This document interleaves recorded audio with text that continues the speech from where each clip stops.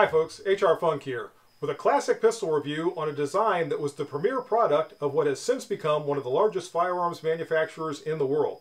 What I have here is the classic Ruger Standard 22 pistol.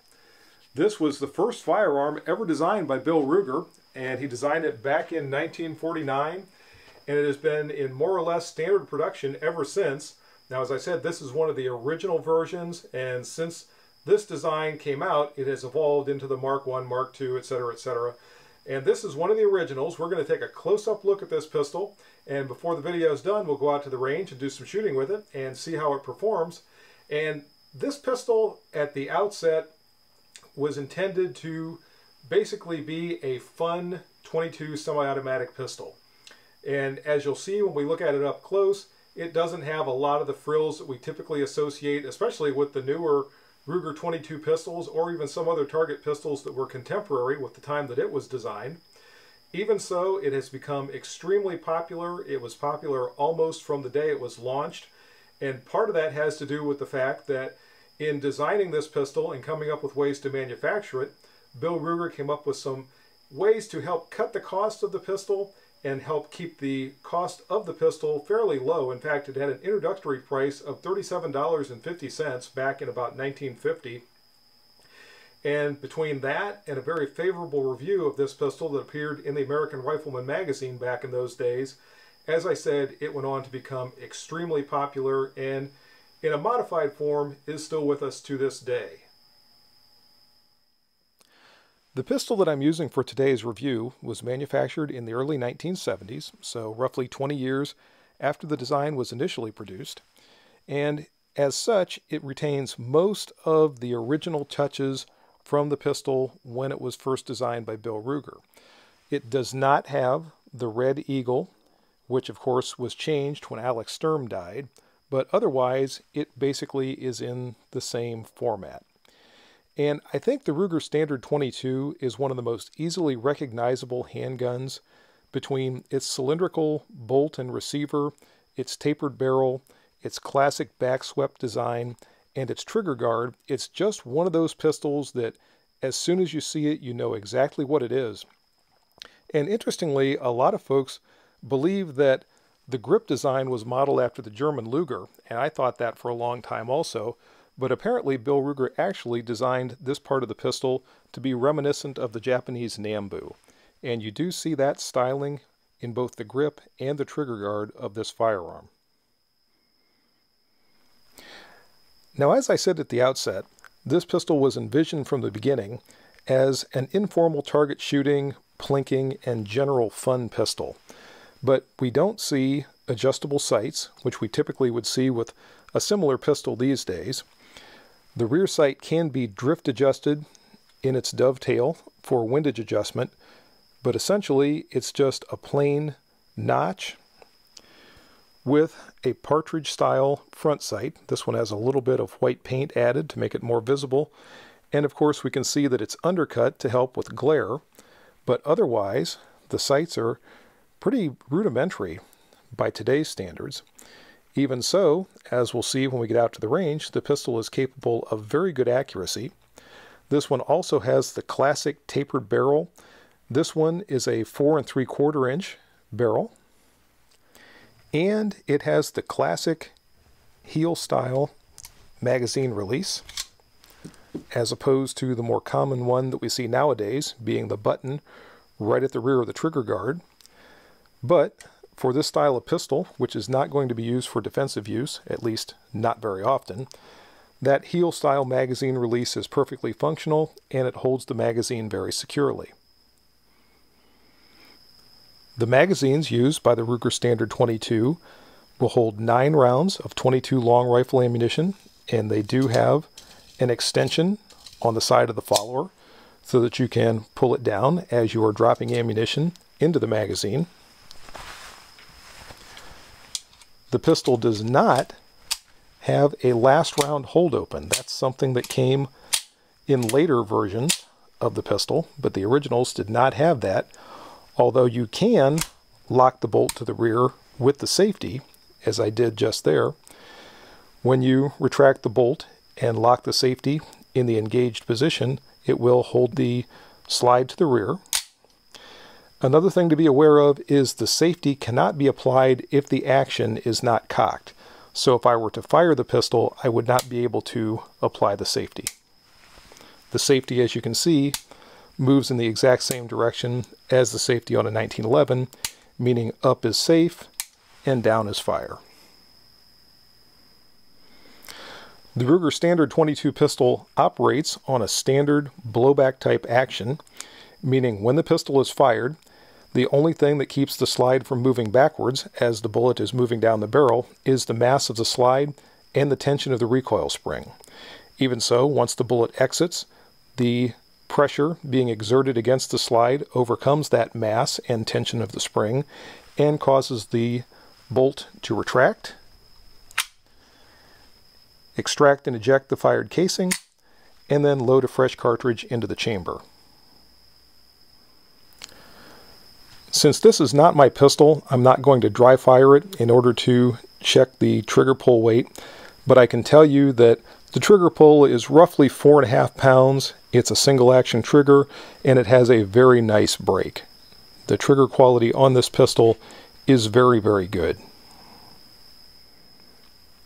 And aiding in the quality of that trigger pull is the fact that the trigger itself is a wide target style trigger, and as you can see, it is a groove trigger. So again, it feels very good, and the trigger pull quality, as I mentioned a moment ago, is very good. This pistol has hard plastic grips that are pretty finely checkered, and that checkering is very functional. It feels like you can get a good grip on the pistol. Not that the 22 rimfire generates enough recoil impulse to make it difficult to hold on to, but even so, I can feel that checkering does engage the palm of my hand and allows me to hold the pistol very securely. Another thing to note about this pistol, and this was true of a lot of firearms from this era, is the very nice bluing that we see here. It's not a matte blue, which is typically what we see nowadays. Instead, we see a very nice satin bluing on this standard 22 pistol that I think looks very nice. Probably the biggest downside to these pistols and the biggest complaint from people who own them have to do with disassembling the pistol for cleaning. It is kind of a chore to disassemble this pistol, and in fact it's enough of a chore that I'm not going to demonstrate it in this video. You do have to pull down on this latch and then pull the pin down from the receiver through the bottom of the frame, and that will separate the receiver from the frame. But again, it's a little bit of a chore. It's probably even more of a chore to get it back together, so I'm not going to demonstrate that. But if you have one of these pistols, it is possible, and back when I owned one that was somewhat similar to this, I got to the point that I could disassemble it and reassemble it without all that much difficulty, but it's just one of those things that the more you practice it, the better you get at it, and I am out of practice at this point. And that's pretty well going to wrap things up for our up-close look at the classic Ruger Standard 22 pistol. Now let's head off to the range and have some fun. And obviously, I've arrived out on the range with the Ruger 22 pistol. In just a couple of minutes, I'm going to start to do some shooting with the pistol and have some fun. And that's really what I'm going to emphasize with this pistol is fun, because that's what it's intended for. So I'm not going to shoot it through any of my defensive-oriented drills or anything like that. Instead, I'm going to do a little bit of informal accuracy shooting with it with a couple of different types of ammunition. Also, I hear there might be a water bottle Desperado or two around here that are just the right size for a 22 rimfire. And there might even be a rogue tack that needs driving before I'm all done out here. So I'm going to get loaded up and we're going to start to shoot this pistol and see how it performs.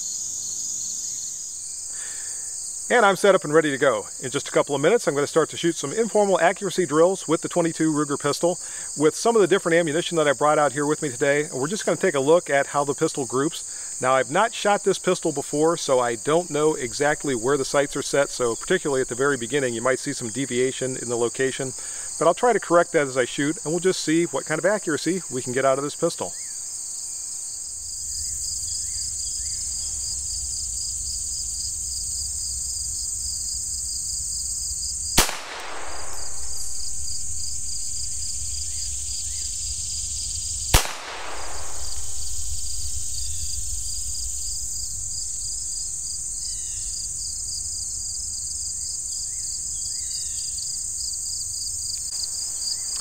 Ah, had a malfunction. There we go.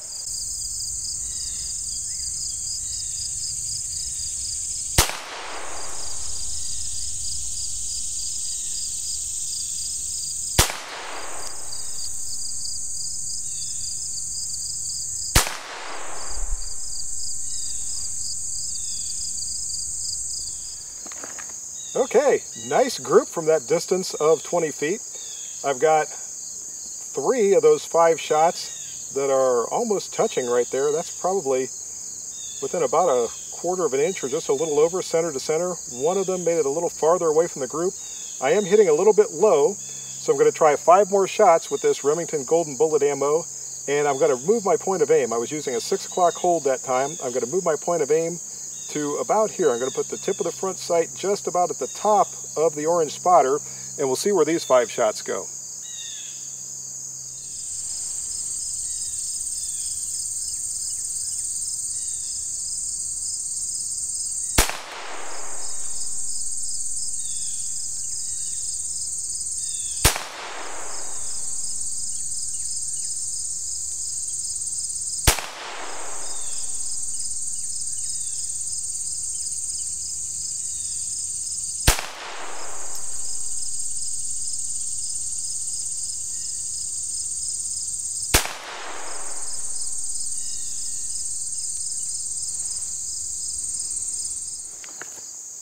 And that helped to center things up a bit. Looks like I still might have pulled one low here. I pulled a couple of them low, but it's looking like if from that distance of 20 feet, if I hold the front sight right about here, then I'm hitting generally right below it. So hitting a little bit low with that ammo, but let's try a different type of ammunition now and see how it does. Next up is 5 rounds of CCI Stinger ammunition. Now I'm guessing because of the difference in velocity between these and the Remingtons that I was just firing, we're going to see them print to a different part of the target, but let's find out.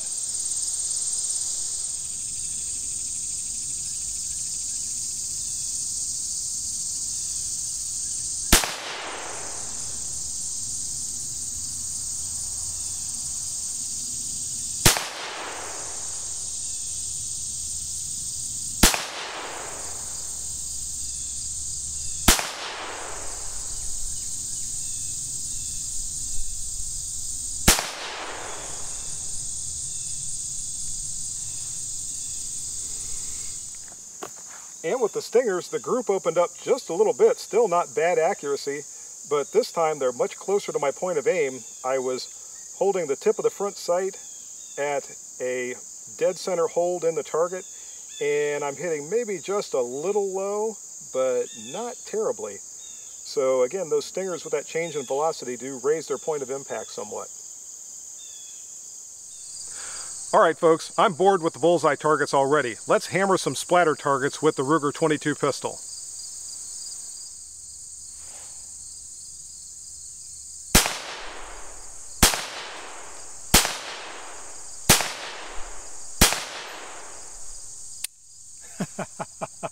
I was trying to get the rest of the one at the top too, but I ran out of ammunition.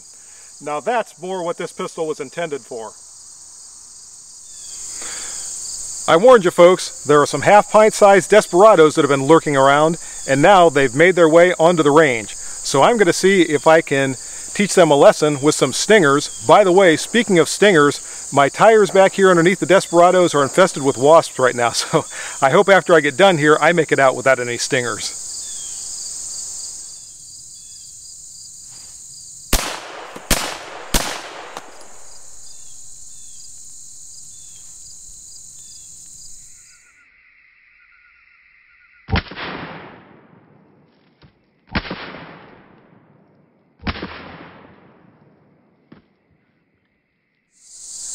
And the desperados have been officially stung by the Stingers, but fortunately I have not.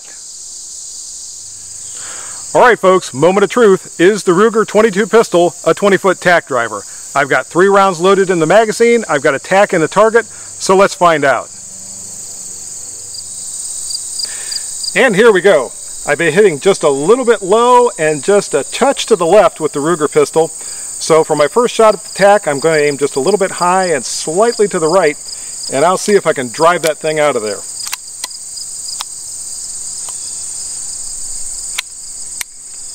Or at least I will, as soon as I clear this misfeed.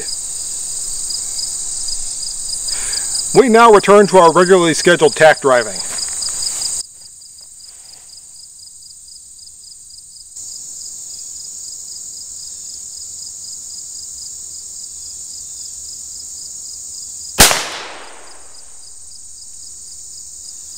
Hit low on that first shot. I wasn't expecting that. But I got 2 shots to go.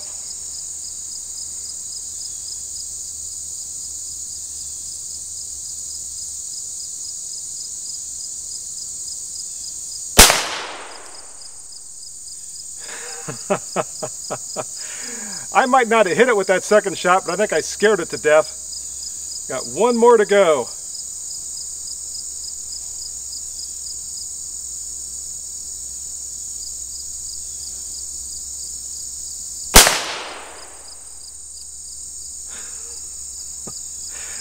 I think those last 2 shots are about as close as I can come without actually driving the tack. Let's take a closer look and see if I at least touched it. Nope, neither shot touched it. This one, which was number 2, was extremely close, but I see just a little bit of white paper there. So no, at least today, in my hands, the Ruger Standard 22 is not going to be a tack driver, but it's awfully darn close.